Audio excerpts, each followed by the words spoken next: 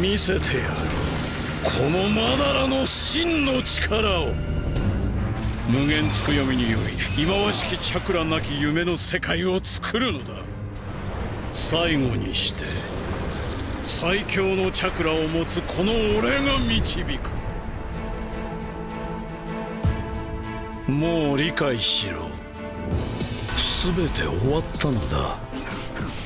真の意味で人々が幸せになるのだ。俺の無限つくよみによってな。忍びたちの道は終わり、新しい夢の道が始まる。お前の言う平和など所詮かりそめのものに過ぎん。真なる平和は夢の中にこそある。夢こそ理想を叶える手段なのだ。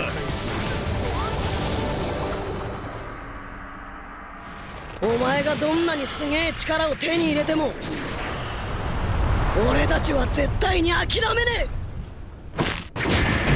血寄せの術、突っ込め。行くぜさくらちゃん、サスケ。このまま追い詰めるぞ。俺たちの道は無限つくよみで終わらねえ。忍びたちの道は俺たちが守る。貴様らがいかに力を得ようと俺には届かぬぞ。やってもねえのに勝手に結論付けんじゃねえよ。よかろう。ならばこれが最後の戦いだ。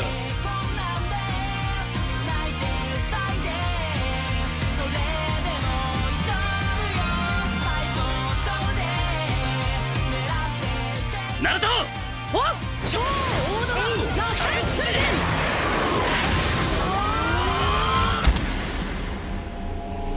全てのチャクラはわらわのもの。もう一度チャクラを一つにする。